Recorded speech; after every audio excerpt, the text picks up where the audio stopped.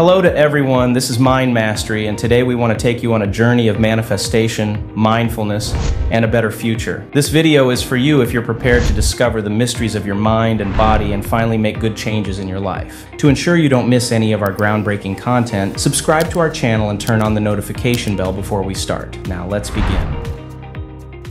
When people start to ask, "What's your point?"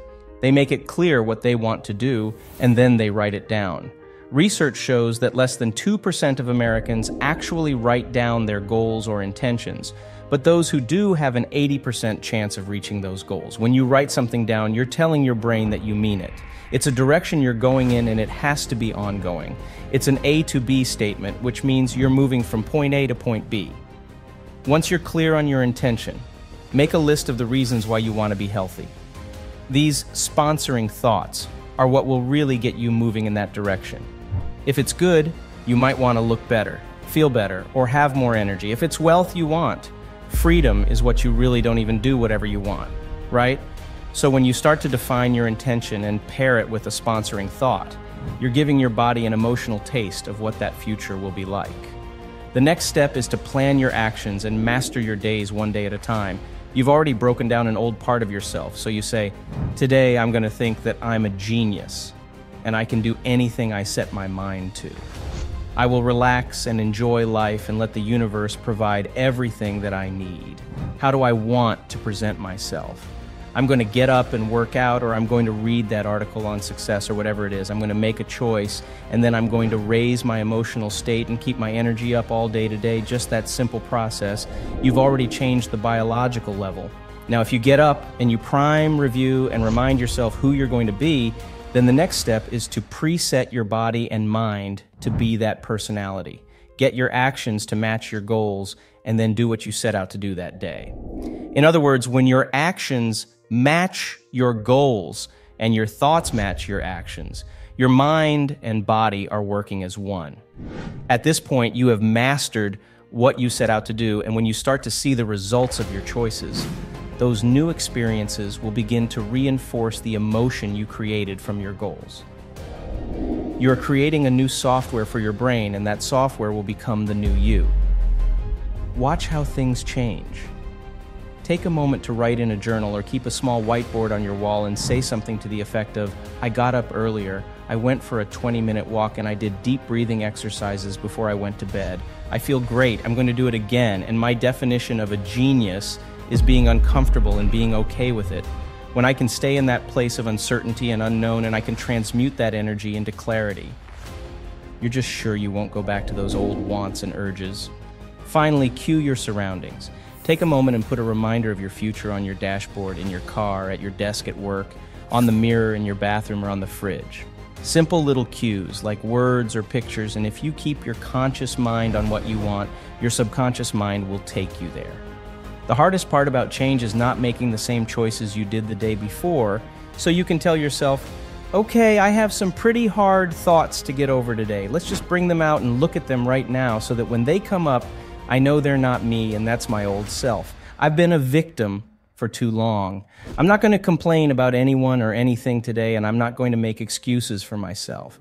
So when you realize this is the person I'm going to become, and these are the things I have to leave behind, that simple analogy will help you get clear on the direction you're going and let that energy push you. Now, that energy is like the flame on the alchemist's crucible. It will turn base metals into gold and remove the dross. But purification takes a lot of frustration that our nervous systems are experiencing and have to really adjust it. So our mission in life is really to get rid of all of these barriers, these masks of routines and sentiments that block the flow of the supreme within us. We hope you're blown away so far, but the best information is yet to come. So make sure that you stay with us and keep immersing yourself in this wisdom. I'm really excited to see what you display if you think that your emotions have something to do with your manifestations, if you believe that your thoughts have something to do with your destiny. The same thoughts lead to the same decisions, which lead to the same actions, which lead to the same experiences, and we expect the same feelings or emotions from those experiences, which are the result that keep us thinking the same things. So that's our biology. How we think, how we act, and how we feel affects our neurocircuitry, neurochemistry, hormones, and even how our genes are expressed. How we think, how we work, and how we feel makes up our personality, and our personality makes up our inner self. So the present personality of the person listening to this show has created the current personal reality called their life. If you can grasp this idea, if you want to create a new life, a new personal reality, you have to change your personality.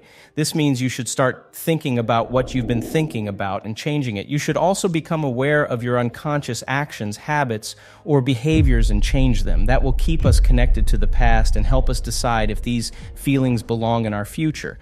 Most people try to create a new, intimate reality with the same personality, but it doesn't work. You literally have to become another person. The principle of neuroscience is that nerve cells that fire together wire together. If you continue to think the same way, making identical decisions, doing the same activities, and having the same experiences, you'll create the same networks of neurons. We have to break free from those programs, and most people don't want to deal with the discomfort that comes with doing something different or making a new choice. People are afraid of the unknown because they'd rather live in guilt and know who they're going to be than take a chance on possibility. Really start to think about it. At the end of the day, ask yourself, I do this every day. How do I do it today? How did it go? Did you do well? Where did you lose your way? What happened that made you fall asleep and stay asleep for the rest of the day? What was that moment? How could I improve my experience now? You may have to look for the best answers, or you may think about it for a long time and say, next time that happens, I think I'll do this or I'll do that. So, as we journey through the labyrinth of life, let's not forget that the most potent tool we possess is our own consciousness. It's the master key that unlocks the doors to our desired reality. You've heard it said, as a man thinks, so is he. And this ancient wisdom holds the secret to your transformation.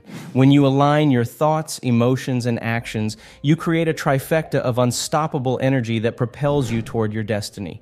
Imagine your life as a canvas, and you're the artist holding the brush. Every stroke is a decision, every color a thought, and the overall composition reflects your emotional state. If you've been painting in shades of doubt, fear, and limitation, it's time to clean your brush and dip it into the hues of possibility, courage, and abundance. You're not just creating art, you're crafting your life story. The power of intention is like the North Star guiding sailors through uncharted waters. When you set your intention, you're plotting a course for your journey. But remember, the map is not the territory. You'll encounter storms, face obstacles, and perhaps even drift off course. That's where your sponsoring thoughts come in, serving as your internal compass, reminding you why you embarked on this journey in the first place. Now, let's talk about the daily grind, the routines, the habits, the seemingly mundane tasks. These are your building blocks, the DNA of your success. Each day is an opportunity to lay another brick on your path. So when you wake up, don't just rise, ascend with purpose. Prime your mind, condition your body, and elevate your emotional state. You're not just passing time, you're crafting moments that contribute to your masterpiece. And what about setbacks, the inevitable curveballs life throws your way? See them not as obstacles, but as opportunities for growth. Your challenges are your greatest teachers, and they arrive precisely when you're ready to ascend to the next level. Embrace them, learn from them, and integrate their lessons into your being. You're not just solving problems, you're evolving your soul. As you walk this path, keep a record of your journey. Journaling is not just an act of self-reflection, it's a dialogue with your future self. It's a way to track your evolution and gain insights into the patterns that either propel you forward or hold you back. You're not just writing words, you're scripting your destiny.